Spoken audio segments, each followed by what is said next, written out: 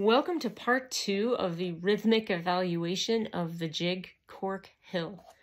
And if you haven't seen part 1, you're going to want to go ahead and play that video first, or at least have done it first, because we talk about these blue highlighted outline phrases in that video. So please, feel free to go back to that one. But if you're in the right place, what you should be looking for or looking forward to learning is these phrases. These are the in-between phrases that I pointed out in the previous video, where we have, for example, 2 triplets back to back in a bar, and then again 2 triplets back to back. In that scenario, I wanted to just break down the rhythm of the second triplet in those bars. Previous video, we talked about the rhythm of the first triplet and how it relates to the next beat, which is this note, the beginning of the next triplet.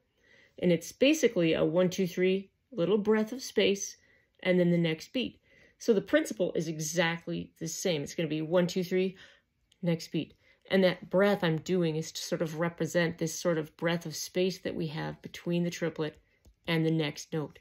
And it shows up in these orange outlined areas, and there aren't very many of them because we really covered most of them in the first video because they were in the first part of the bar.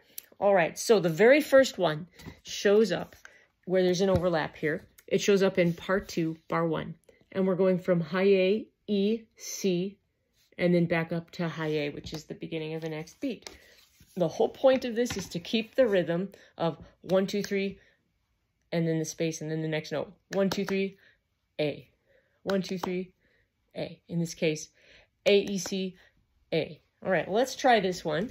It might sound something like this. 1, 2. 1, 2.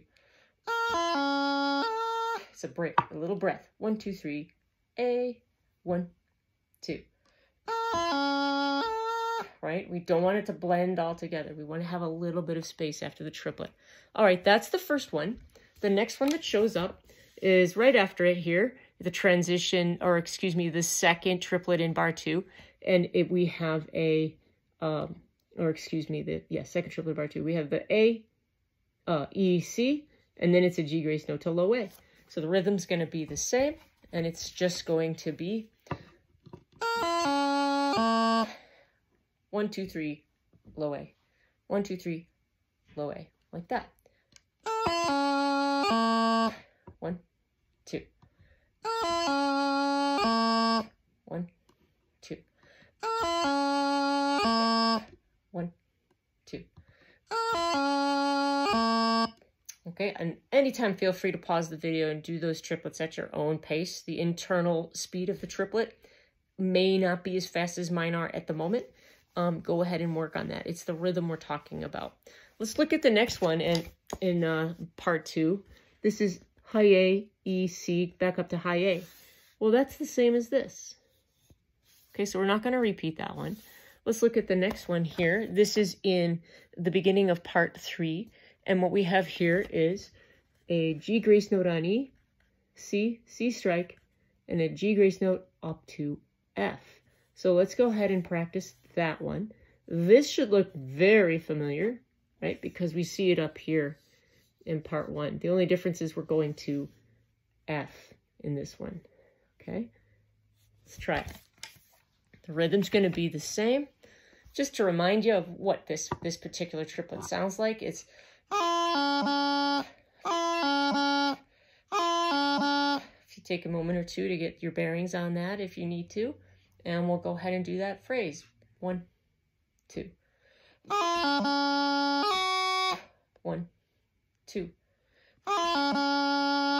Remember, it's 1, 2, 3, F. 1, 2, 3, breath, F. We're taking that breath. Ba, ba, ba. 1, 2. 1, 2. All right, that is that one. Here, the next one that we have is the same thing, except it's going down to low A. Okay, same thing as previously, but we're going down to low A. So right there.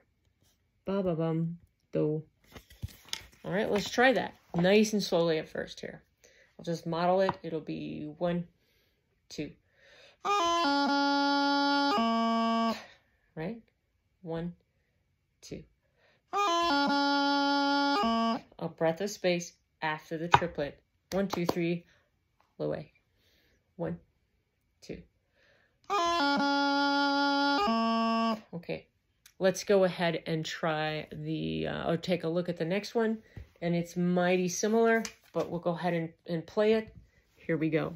We have a G grace note to E, C, strike on C, G grace note to E. I bet we did that up above, but we're going to do it again here. Ready? So we'll take a look at it.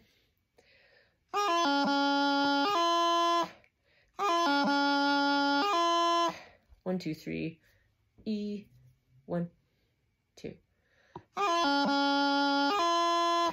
1, 2. All right, let's take a look at part 4, because that's where the last ones are.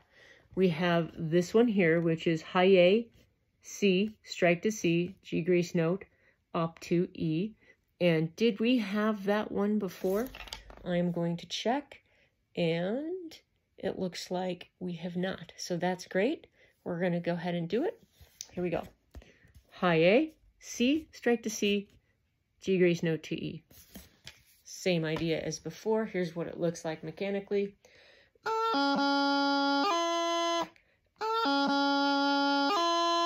Let's try it. 1, 2. 1, 2. 1, 2. 1, 2. Whoops. 1, 2. Sorry about that. All right, we have 2 more. Let's see if they're new. Here we go. We have the A, C, going down to low A. All right. Over here, it was going up to E. Now it's going down to low A. So let's do this one. Mechanically, that one looks like